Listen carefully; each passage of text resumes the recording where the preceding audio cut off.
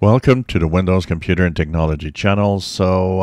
We talked today about 0Patch that is going to give 5 years of support to Windows 10 for roughly €24.95 euros per year, which is about $29 US per year, maybe 33, 34 Canadian dollars per year.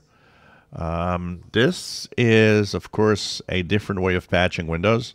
0Patch does micro patching, which means that instead of changing core files in Windows, it operates by just changing things around and adding security levels to bypass or to make sure that any of the security aspect is, of course, going to be okay. Now, 0Patch has been there for a long time. Some people are asking me, is this trustable? Yes, it is, because it's been used for a long, long time. 0Patch has been patching Windows, even Windows 7. And it's a known company for a long time. And it doesn't patch just Windows. It patches a host of other software that is old, including Microsoft Office. Somebody asked me, couldn't Microsoft just say, well, we don't want that to go? And Microsoft never interfered with 0Patch. And 0Patch has always been there to extend support for a lot of software out there. Now, a lot of questions were actually asked about this. One, of course, is, will I pay for this?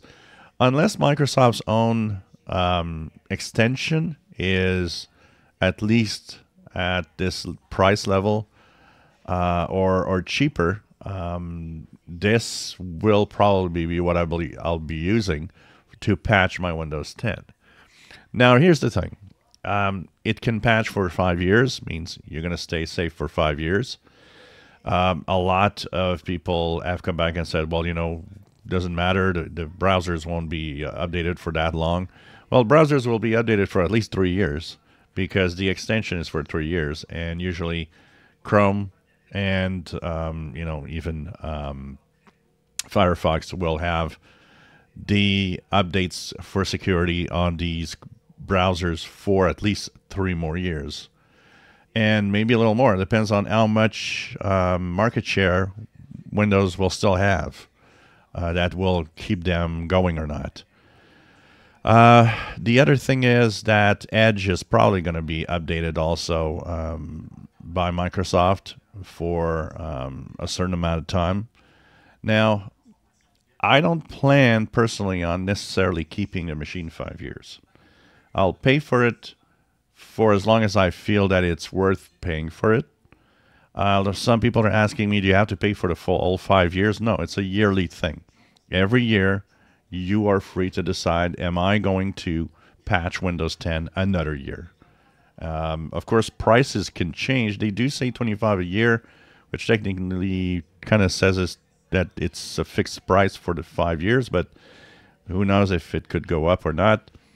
But it's something that you do once a year, and if you change your PC breaks down and you get a new one with a newer Windows, then you don't have to renew the next year.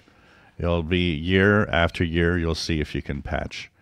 And, it's up to all of that to check out, well, is it, worth it continuing or not for this? A lot of people are talking about LTSC, IoT, long-term support Windows, which is a different thing, and for most people is not something that no one will go.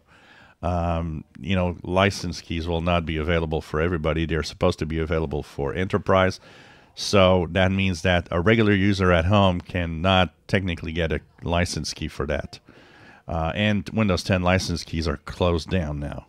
So it's very specialized.